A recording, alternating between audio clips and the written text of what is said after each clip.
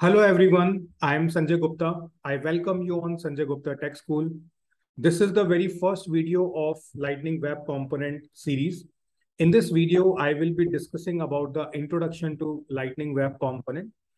I'm creating a separate playlist for the videos related to Lightning Web Component on YouTube. So you can follow that playlist so that you can understand the different features of Lightning Web Component.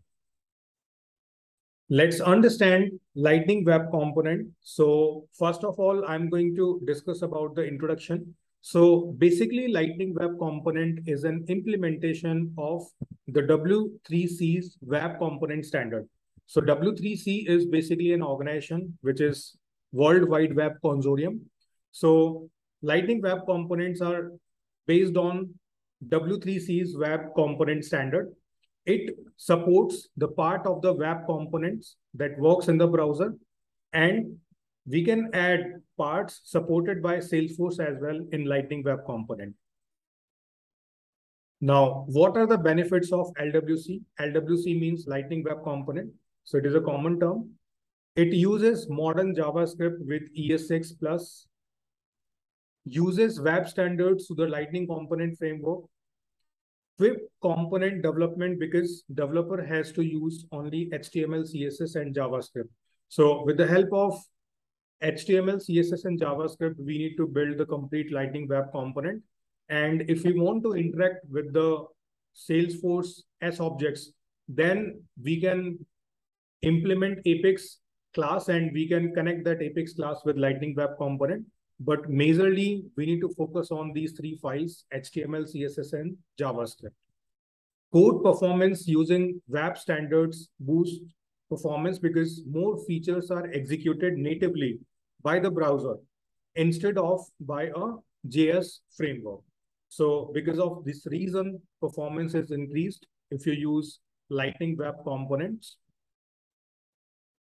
More on LWC. So most of the code we write is standard JavaScript and HTML along with CSS as well. So if you write most of the code with JavaScript and HTML, so if you want to find some solution, so on web, there are common places where you can find the solutions for JavaScript and HTML. There are lots of communities available where some solutions of the problems are available, so you can go through with those.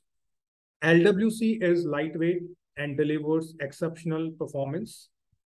We can utilize full encapsulation, so component become more versatile.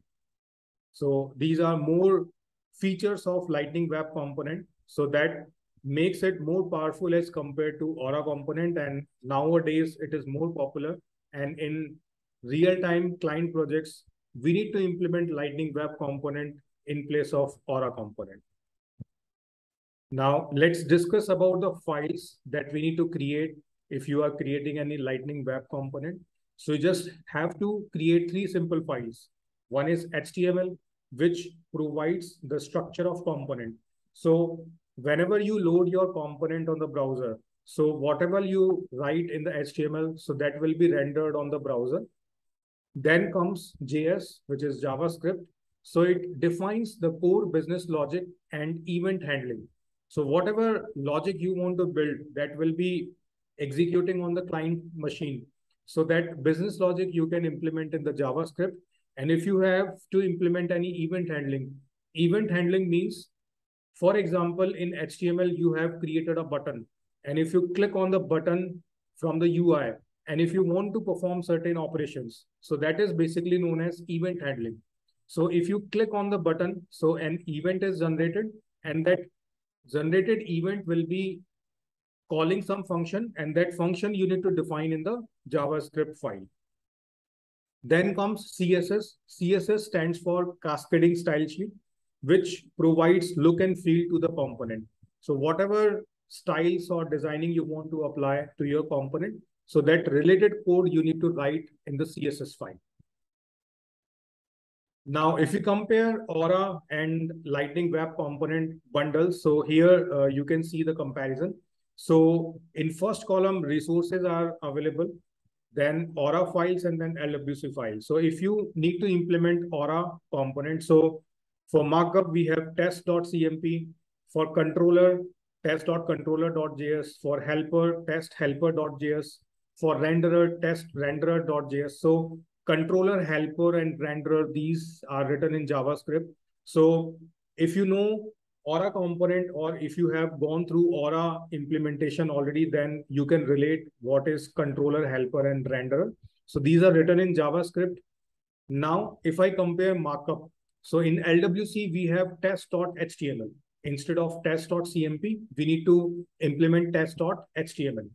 Then controller, helper, and renderer, all three files are combined together, and you just need to implement one JavaScript file. So if you save your component with test name, so you can see HTML, JavaScript, CSS, all files will be having the same name. But in case of Aura, they have different notation, like component will be having test.cmp name, then controller, helper, and renderer, these words will be added with test so that you can uniquely represent those JavaScript files. If we write test.js for both controller and helper, so it will be difficult to distinguish them. So that is why this naming convention is used in Aura. Then if we go for CSS, so in Aura, we will be using test.css, and same in LWC as well. In Aura, we have documentation file, but in LWC, we don't have that file.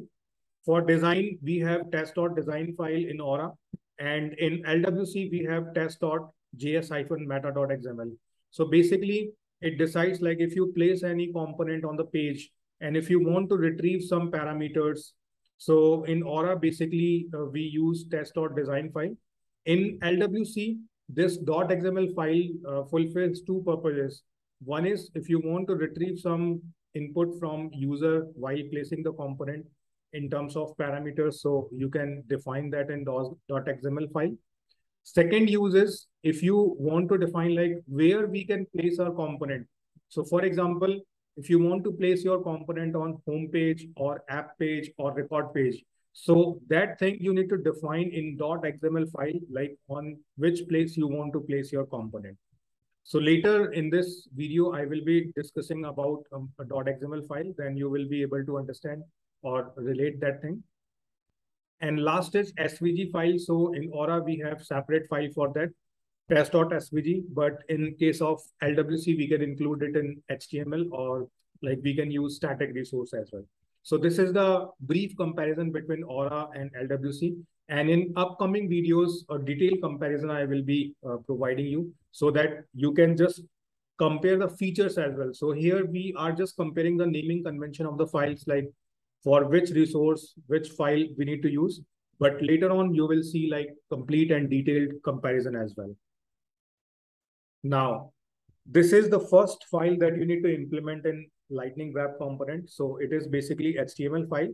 So it will begin with template markup and it will close with template markup. And inside template, you can write other HTML markups. So here you can see input is available, which is having one attribute value. Then in curly braces, we are using message. So message is basically a property. So if I compare it with Aura, so in Aura, basically we create attributes. So attributes are known as variables in Aura. Here in Lightning Web Component, you need to create properties. So properties are equivalents to variables, or you can say attributes, those we create in Aura. So this message is a variable. Technically, we will be saying it as a property. And in Lightning Web Component, whatever property you will be using, so those you need to declare in JavaScript file. In Aura, generally we create attributes in component markup file, but in Lightning Web Component, you need to create all the properties in JavaScript, and then you can use them in HTML. And you just need to enclose them in curly braces. You don't need to use any exclamation sign.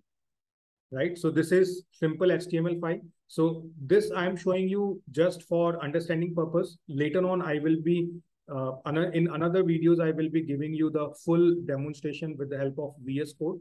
So after this video, next video will be telling you like how we can set up VS Code and how we can create our first Lightning Web Component. So after this, if I move forward, so this is the brief layout of JavaScript file, how it will look like. So in the first statement, you can see we need to write import. Then in curly braces, lightning element is written, then from, and then in single quotes, LWC is written. Then in next line, export default class mycomp extends lightning element. So the second line lightning element is the same which we are importing in the first line. And then here you can see we have a property declared message equals to hello world. So in JavaScript, like if you want to create any variable that is equivalent to property, so you just need to write the name of that property. You don't need to define any data type. Type is defined by the value that you are assigning into that property, right? So now I'm going to explain you what is this lightning element, what is this LWC that we are using here. So in the next slide, you will see the complete description. So the lightning web components uses modules. So what is module? Like it is built-in modules were introduced in ECMA script 6. So module is basically to bundle core functionality and make it accessible to the JavaScript in your component file, right? So module is basically a bundle of core functionality that we can use in our JavaScript file. The core module for Lightning Web Component is LWC, right? So you can say like the LWC, if I go back, so the single quotes LWC, which is written after from, it will be known as module. And you need to begin the module with the import statement and specify the functionality of the module that your component uses. So the import statement indicates the JavaScript uses the lightning element functionality from the LWC module. So if I go back, so lightning element, which is enclosed in curly braces, it is a functionality that we want to import. And where this functionality is available, so it is available in LWC module. So in every Lightning Web component, this statement you need to use because this is the basic functionality. Lightning element is a basic functionality that you need to use. In the second line, you can see we are extending it in our component. So here class name is mycomp. So whenever you create any Lightning Web component, so the name of component will be the name of class name automatically. And export default means like if you want to export this JavaScript file into any other Lightning Web component, so you can use this keyword here. And message is the property which is having hello world as a value. So this way, I hope briefly you understood this. But later on in another modules or videos, I will be explaining these terminologies in detail so that you can understand. Okay, so moving forward, third is our CSS file. So here in our HTML, you can see we are using input markup. So if you want to define a CSS for this input markup, so how you will be writing it? So you just need to write markup name input, and in the curly braces, you can write the complete CSS, right? So color :green means that your input markup, when it will be rendering on the UI, so it will be having the color value as green. Then next is component configuration file. So this is the file which is actually known as, so I'm just moving back to that table which I explained you. So if you see the second last row, which is related to design. So in LWC file column, we have test.js-meta.xml, right? So this file is basically known as configuration file. So if I go to the slide, so here you can see this file is having different code. And whenever you create your Lightning Web component, so this file is created automatically. That also we will see when I will be practically demonstrating that thing. So generally, when this file is created automatically, so it will be having the latest API version automatically. Is exposed will be false by default. It means false represent your Lightning Web component cannot be used on any place like home page, app page, record page. But if you want to use your Lightning Web component on any of the page, or let's say experience builder site or Lightning flow, so anywhere, wherever you want to use it, so anyhow is exposed, you need to set as true. And then you need to define the targets. So here you can see 3 targets are available. First is home page, then record page, and then app page. So it means this Lightning Web Component where this configuration file will be defined. So that Lightning Web Component can be used on home page as well as on record page and app page. You can also use any one statement, like if you want to place your Lightning Web Component on home page only. So you can just remove record page and app page statements. So no worries, you don't need to write all three lines together. So it depends on the requirement wherever you want to place your component. So we discussed about HTML file, JavaScript file, CSS file, and configuration file. So these are only 4 files that you need to manage while building your Lightning Web Component.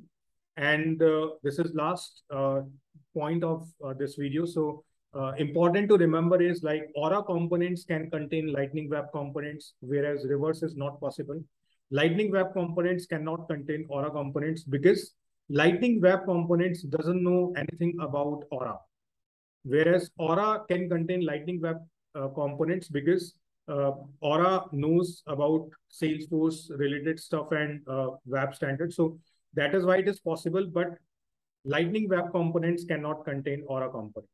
So this you need to remember. So this was a brief explanation about Lightning Web Component in the introductory video. In later videos, like in upcoming video, I will tell you how we can set up VS Code and other things so that we can create our first Lightning component. Then I will tell you the difference between Aura and LWC in detail, and then the features related to Lightning Web Component. So do follow all the videos so that you can become zero to hero in Lightning Web Component, because in small videos, I will be covering only one feature, right? So it is easy for you to practice one topic every day because I will be uploading videos every day. So you can just follow the playlist and just practice one feature every day. And soon you will be having all the knowledge related to Lightning Web Component. Thank you.